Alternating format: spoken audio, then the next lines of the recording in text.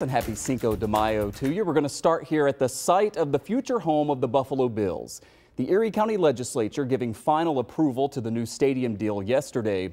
And while it is a 3-year project and the Bills say excavation work won't actually start until next month, we actually spotted a few changes today.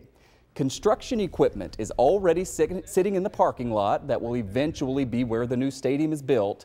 Not minutes after the legislature's vote, the bill said that construction would begin in earnest, although no digging quite yet. Light poles are marked right now with some orange X's. Those will have to be removed. And we noticed, look at this, the track and field over at ECC South is no more. The rubber piled up just past that dump truck. It's just a taste of what's to come. Joining us live now to discuss is Erie County Executive Mark Poloncarz. We appreciate you coming in to talk to us about this. It's funny, when you walked in the studio, Scott Levin said to you, congrats on getting this deal done. How do you feel? And you said relieved. I know that's the case for a lot of Bills fans too, right? Just to get everything, you know, dot all the I's and cross all the T's. What happens now?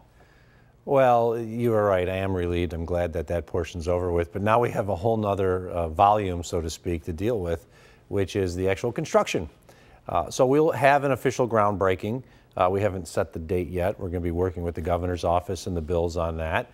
I assume Mr. Pegula will be there. And we'll do the official groundbreaking. But as you noted, work's already started. There's some stuff that's happened in the last 24 hours alone. And that will continue. And then, of course, we have the big equipment that'll be coming in to start the excavation, to put the pilings in the ground for what will be a stadium that hopefully that first home game in September of 2026 will be the grand opening of a beautiful brand new stadium in Orchard Park. Speaking of that groundbreaking, yesterday we talked to an insider who has been involved in a lot of these stadium projects all over the country. He talked about how involved the NFL was in this particular deal, even down to Roger Goodell himself. Said he expects that Roger will be at this groundbreaking. You would imagine Governor Hochul will be there, obviously the Bills, you'll be there. What do we know about, I know you said that a date hasn't been set. Over the next few weeks, you'll kind of all be working on that, and this is going to be the biggest construction project in the region's history. How do you kind of mark the start of that? Well, and it's exactly it. We're talking about a $1.54 billion stadium, a $1.54 billion construction project. So there is a timeline that's been established. It's part of the documents that were approved by the legislature yesterday as part of the construction coordination agreement. So we are on the timeline, and it says here's what's going to be done through the 3-year period, what to expect: excavation, pilings, starting to put up structural steel and the like, all the way to final, we turn over the keys to the state, and they own the property, and then they turn over the keys in the lease to the Bills. It is going to be long, but it's probably going to fly by. It's just one of those things where it's not going to be that much longer, and we're going to be talking about, wow, you can kind of make out the stadium, and then soon thereafter it's like, wow, the stadium looks done, but there's still more work to be done.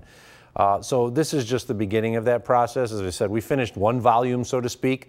If this was a multi-volume book, one volume's done. That's getting the documents agreed to and approved. Now we're on to the second one, which is construction. And then hopefully, as we said, the first home game in 2026, the Bills fans will be celebrating and watching as Josh Allen leads the team on the field. Absolutely. It's one thing for us to watch all of this play out from a bit of a distance. Other people live right next to, as we mentioned, what is going to be the largest construction site in the region's history. Spoke to actually a lot owner, and we'll show you here. This person lives near the stadium today, sharing this letter with us that he got from the Bills.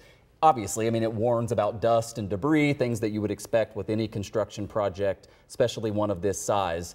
What do we know right now about the plans to deal with the fact that you're going to have, for a couple of seasons here, a stadium that's eventually going to be torn down, but is still going to be home to the Bills, with this construction site right beside it? I mean, that logistically is going to be a challenge. It will be. It's not going to affect traffic in the area. Like Abbott Road will be open, Southwestern Boulevard will be open. It will be an issue during games in the fall because there's going to be a reduced amount of parking that'll be available. The Bills have already announced some changes. The camper lot is no more, and there are parking lots that currently exist which are going to disappear. So there's going to be a reduced amount of footprint for parking in the next couple of years. And so there will be an impact. The Bills are working through that. They're working with us and letting us know what the changes are going to be. And I would say this, as people, it's just a work in progress. We know it's going to be a little bit of an issue. For if you live nearby, there's going to be a lot of construction over the next 3 years.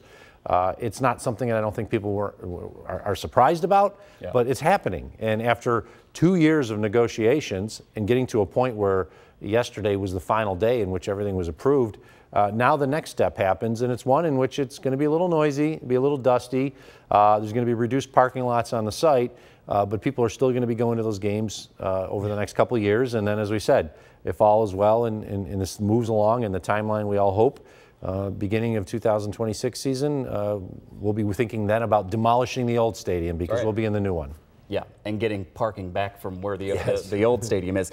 Finally here, you've repeatedly talked about the benefit here in that Erie County is getting out of the stadium business, right? Correct. The state of New York is going to own the stadium. Right now, you're continuing to pay millions of dollars to the current stadium because that's what the previous lease said. Yes. We do obviously still have law enforcement that are involved in game days. What other expenses are there going to be on Erie County with the new stadium? I imagine nothing to the level of what we used to have in terms of financial support, but some nonetheless. Well, the operating and game day support that we provide to the team, that ends when the new stadium opens. The capital assistance that the county has provided directly from the taxpayers, that ends once the stadium opens. And that's a couple $1 million a year. Combined, it's over $6 million with the when you add everything in. But what we're going to end up doing is we'll still be providing police protection through the sheriff's office, though the bills reimburse us for a good portion of that. Any of the sheriff's deputies inside the facility, they reimburse us for. The traffic control and the things outside the facility, we take care of ourselves.